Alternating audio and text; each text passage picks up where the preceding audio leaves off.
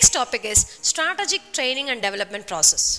Here, similar to the training process, the company's mission, vision and values will be incorporated, goals will be incorporated along with preparing the entire training process.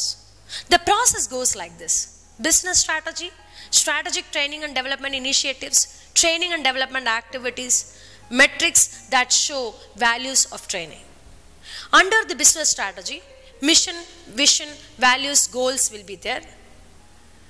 Under strategic training and development initiatives, diversity, the learning portfolio will happen, because how far we have to invest on the learning parameters, on what are all the different learning types. Then improve the customer service. Then accelerate the pace of employee learning. Then capture the share knowledge. Capture and share the knowledge.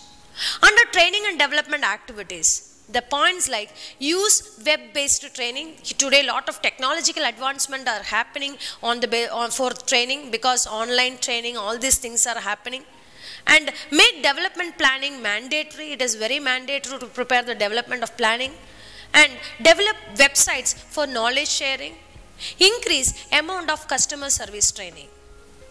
The last process is metrics that show value of training. Here, learning, performance improvement, reduced customer complaints, reduced turnover, employee satisfaction.